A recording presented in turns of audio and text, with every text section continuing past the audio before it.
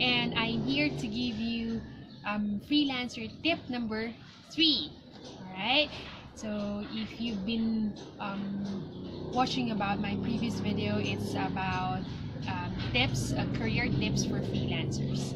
And my third tip is do not sell yourself short.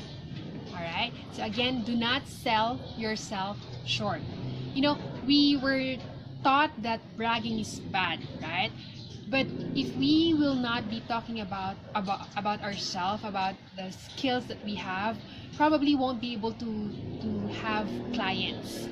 You know, it's not bad to brag about yourself if you have a proven facts that will back you up.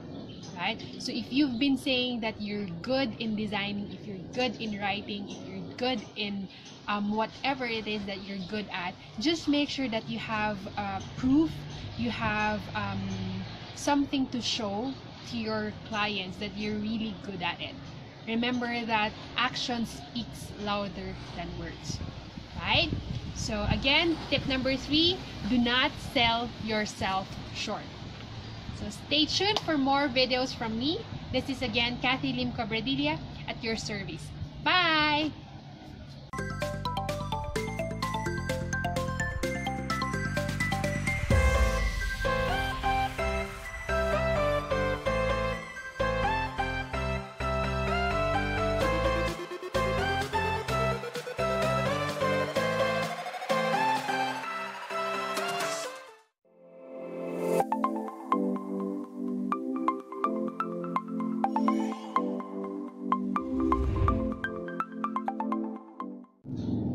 Hi there everyone, this is me again, Cabradilla, and I'm here to give you freelancer tip number 3.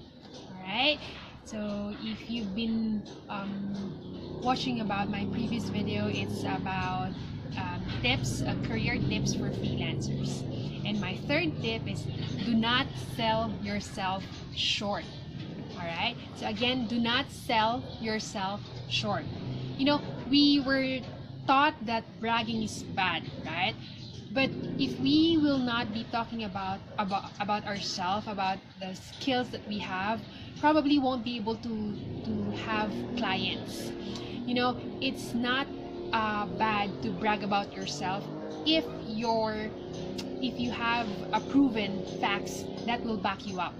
Right? So if you've been saying that you're good in designing, if you're good in writing, if you're good in whatever it is that you're good at, just make sure that you have proof, you have something to show to your clients that you're really good at it.